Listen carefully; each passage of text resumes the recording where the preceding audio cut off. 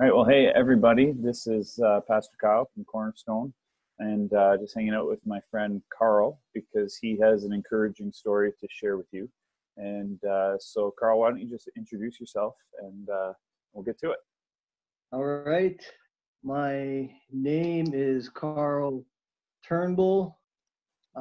Recently joined Cornerstone Church Lively, and it's a pleasure to be there. It's been a good experience. And as you guys all probably know, Pastor Kyle just married me and Sam. It's been a whole month, maybe a little bit more. And it's going well. I also just survived a little heart thing. I don't know if you shared that with the gang. A little bit. Yeah. Probably some people that that don't know the story who are watching this now. So, yeah, we did your wedding just a little bit more than a month ago now, and Yeah. it was like right before the group limits moved from, it was 50 at the time, and it ended up moving to 5, right? And we were kind of thinking that it was going to happen, so we kept checking every day. Has it changed? Just because we were going to have to change the guest list, right? Yeah. We didn't know how many people were going to be allowed in the room. Yeah. But, So it was a pretty small wedding. Yeah, yeah. But we were, committed to doing it, particularly after what had happened. And so, Yeah. why don't you fill people in on what this heart thing was, this incident?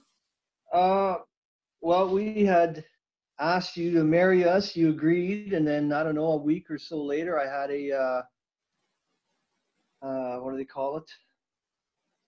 Layman's terms, I guess, is a heart attack, but it was some kind of heart thing. Anyways, I had these. My heart would speed up and it would stutter and do all kinds of weird stuff. It's been doing it for years, and so I had a seizure while I was sleeping one night, and woke Sam up and scared the heck out of her, and she called 911 right away, and they said to throw me on the floor, something solid, and she gave me compressions for like 9 minutes, and then till the EMS got there, and then they gave me compressions for another 9 minutes. I flatlined for 18 minutes. Wow. Which apparently is unheard of. After 6 minutes, the chances of coming out normal is like 5%. So I chalk that up as a miracle from God, because he had other plans, I suppose. I'm not really sure what they are yet, and I wish I could recall. I wish I had visions, I wish you would have talked to me face to face, but I don't remember anything. Everybody asks me that. But Right. well, yeah, EMS showed up, and they gave me the paddles like 4 times in a row, and they were ready to give up. And Sam's like, no way. I think she used other language, but she was pretty adamant about it. And I can imagine Sam telling people what to do. Yeah, she was hysterical apparently, and so they gave me another shot with the paddles, and they got a pulse, and then rushed to the hospital and put me on life support, and I was in a coma for I think 40 hours, and then they were talking about unplugging me, and Sam was like, that's not going to happen. And yeah, Sam was the boss there. Yeah. And so when they finally, I came through after 40 hours, and the first thing I remember, I could hear everybody gathering around me, and Sam asked Pops, we call him. My mom just got married too. Right. So Sam asked Pops to pray for me. So everybody gathered around the circle, and they laid hands on me, and I heard. That's when I kind of snapped through, when they were just planning, when everybody was putting their hands on me, and I heard the whole prayer, and that was and I guess I woke up right after that, when I was just kind of out of it still, but totally aware of what was going on. and that everybody had sort of prayed me back into this life here. Mm. Uh, Here I am, and everything seems to be normal. My memory was a little bit shaky there for a couple of weeks, but I feel pretty normal now and living a Right. normal life. Awesome. Yeah, Yeah. man. Well, Miracle. yeah, absolutely. We had met on a Monday evening to talk about the wedding. And it was Wednesday morning that I got a phone call saying that you had experienced cardiac arrest and were in the ICU. And so I went to visit, and Sam was there along with other family members, and you were in a coma. And it was Oh, just like, honestly, I was thinking to myself, I didn't say this out loud, but I was thinking to myself, I'm either doing this man's wedding or his funeral.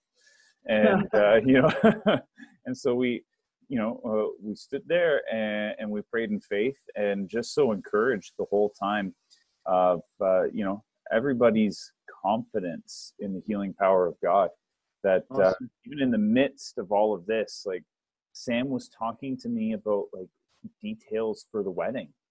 Was And yeah, and I was still in coma. yeah. And then, I came back 2 days later, I think it was 2 days later, to visit again, and you had woken up, and we sat down and we had a conversation like there were no issues whatsoever.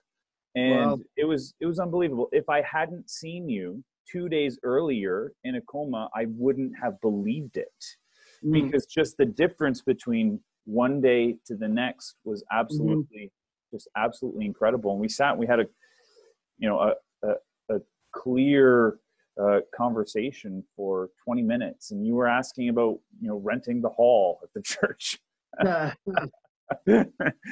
Planning your workouts for the next number of Yeah, weeks, right on. Yeah, right? we're pretty adamant about that, and everyone's saying, well, "Why don't you postpone?" And we're just like, "Why? Let's just do this, Yeah, man." yeah. So So I'm glad we moved ahead, and so it was 2 days after we had originally met that happened, eh? yeah, Wow, yeah, didn't realize absolutely. it was that close. Yeah, it was very close. And so but we just wanted to have an opportunity to share your story, because Mhm. clearly the hand of God was at work. You had flatlined Absolutely. for 18 minutes, and 18 minutes that way. Yeah, you're alive and well and healthy and yeah, very feeling great. right. And Yeah, this was shortly before the COVID pandemic. I think it was early in January. And yeah. so, Sam was telling me that you were the talk of the hospital.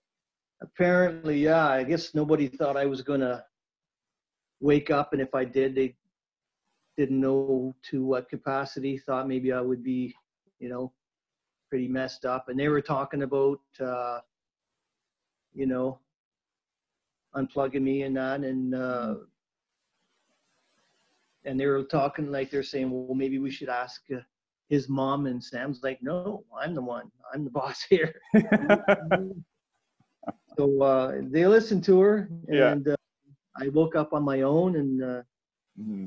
yeah, it was everybody. All the nurses were quite shocked, apparently. Mm-hmm. That's But, amazing. yeah, God is awesome. He's a God of miracles for sure. Karl, is there anything you'd want to tell somebody who maybe needs some encouragement, or maybe is in the middle of some sort of health crisis and needs some faith? Um, yeah, I the only thing I could say is to never give up, and that your life is in God's hands, and He's got the last say. And I listened to a good video this morning, and they were asking, "Are you in trouble? Are you surrounded by chaos?" And all these different questions, and he kept coming back to the answer, which is prayer, and to just never stop praying. And God's right here by our side. I know sometimes we forget that because we can't see Him with these eyes, but He's right there, man. Him and His angels. Just don't stop praying. That's the Bible says pray without ceasing, and I keep trying to remind myself that constantly. Yeah. Well, thanks for sharing your story, Karl. I'm sure that Okay. it's encouraging somebody right now as people are in a position where they need some encouragement and maybe healing. So thanks for sharing your story, and very much looking forward to the moment that we are able to get together and Yeah. and have the reception for the wedding that happened and Yes. the party that never was, Yeah. and pull out the guitars and have Yeah, some good man. food together. Yeah, I can't wait. It's gonna be fun. It'll be good. It'll happen. All right, Yes, Karl. sir. Well, talk to you soon. Thanks, guys, for watching.